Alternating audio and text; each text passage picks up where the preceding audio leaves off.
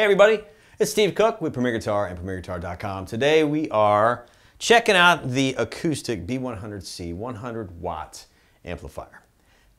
Now, it's 100 watts, A. It's super light, B. Retails for $249, C. It has a lot of knobs. Okay, we'll stop counting, but look at it. Okay, so it's a compact package. This is actually a flip top, or not a flip top, but a flip angle cab design. So you can have it like this, or you can put it on its side like a monitor wedge and have it facing you for greater impact, because you know when you put this down on the ground, the only people hearing it are your knees. And so when you angle this back to you, if you don't have a wedge situation, then you can use this as your wedge. Pretty clever. So let's run through the front panel and the back panel of this before we get to some tones. So starting on this side, because I don't know if you're left-handed or right-handed. So here we are with our 1/4 inch in. This is our input pad of 10 dB for our acoustic, active, acoustic or electric. But yeah, I guess if you use an acoustic bass on this, it'd be different. So this is our input pad. Let's leave it at that. This is our gain control. And we do have our clip indicator light right here. It's our overdrive section.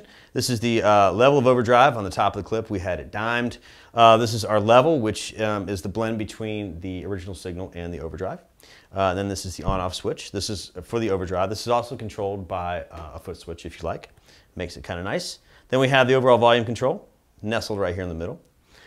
We do have a notch frequency control, which will notch between 60 hertz and 5K. So you can just kind of dial in that little point and find what suits you in any indication or any situation.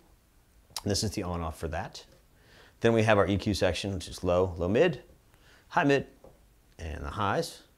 Then we have our input jacks for our aux-in for your, first-generation iPod, your I don't know, whatever you have back there. But put that in there, and then you have a headphone out. So you have the 1/8 inch for that, which cancels the 12-inch speaker on this as you plug the headphones in for practicing. So how about that? All right, so here's the back panel of the Acoustic B100C. This is the XLR. This is your pre and post switch. Over here is your foot switch input and your send and your return. Then we have the line level, or the level for your DI, ground switch, and of course your universal power cable. Now, I also want to show you, since we're back here, here's the angling and the big feet if you want to set this up in sort of a wedge monitor position. Today's signal chain is very simple. It is a modified Yamaha BB, custom Aguilar pickups, into the Acoustic B100C. And guess what? We're using the DI post EQ into an Apogee Quartet into Pro Tools. So let's get to some tones, shall we? All right. Well, in the opening bit, again, I had the overdrive on, so we're going to turn that off. And I'm going to renegotiate here a little bit. So let's get that overdrive off, and let's get, there we go. Okay, so that is off. The frequency notch, I'm going to kind of scroll through because that's kind of the secret weapon on this amp. So you'll be able to hear it change.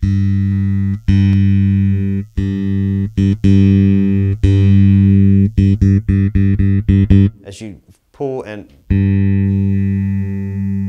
you're pulling certain frequencies in.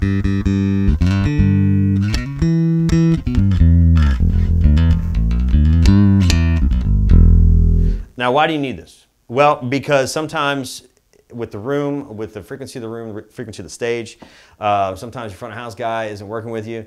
You'll be able to hear yourself better. You can notch certain frequencies out so you don't get that big boominess thing, and you can hit that clarity, and you can actually hear what you're playing, which helps in the overall musical scheme. Talk about that later.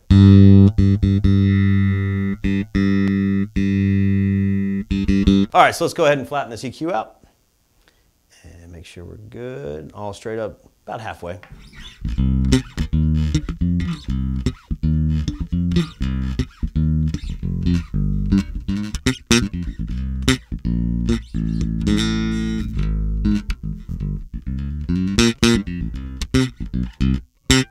All right, so now let's get that smiley going.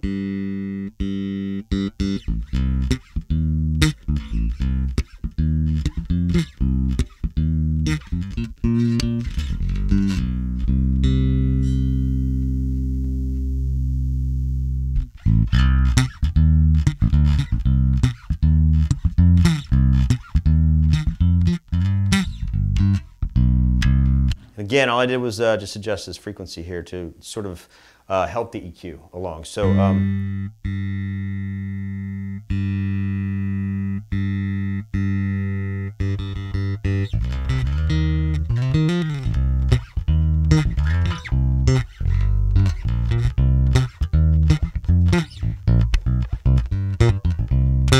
all right, so we have the EQ section. You know what that does. We have the frequency notch. You know what that does.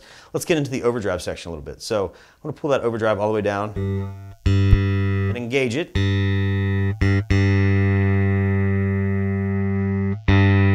Okay, so right now, again, that's the mix.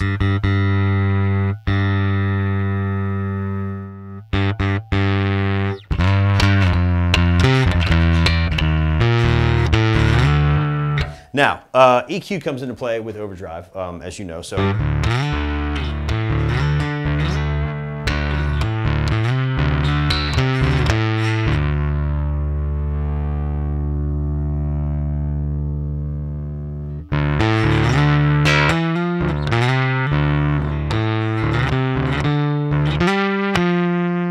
So I just dimed up a little bit of the, or turned up a little bit of the high mids, so you can hear that OD.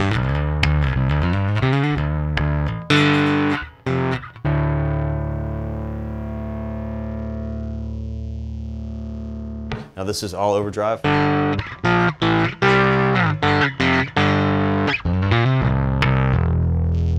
Still bass-like, but not really, so let's get some of that high out of there. Let's tackle with some lows.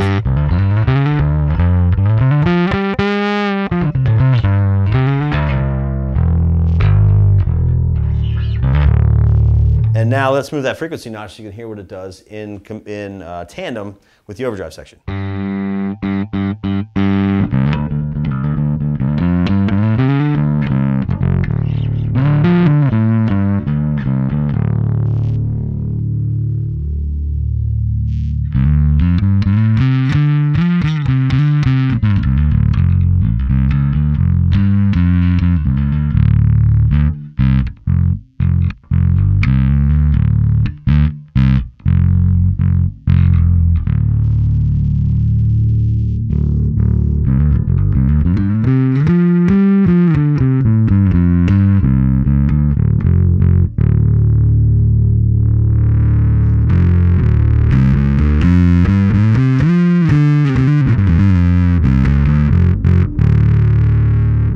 Now the adjustments I was making, I didn't want to just narrate every single knob turn on this, but you saw I was going through this frequency notch. So this is really helpful in the OD section when you're trying to get the voicing on your instrument at, you know, in tandem with maybe some of your effects or some of the things you use externally to get this amp rocking. So again, I'm going to turn this off, the overdrive, and we're right back to square one, which is great.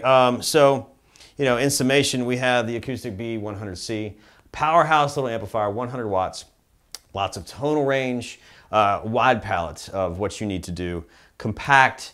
It is efficient for the stage, efficient for the subway, if that's where you play, or that's how you get to the gig, and or the bedroom, or for rehearsals. So you know, check it out for yourself, your local music store. They'd love to have you play none of my licks. Use your own, because I don't have any licks. So anyhow, for Premier Guitar, premierguitar.com, this is Steve Cook. We'll see you real soon. Thanks.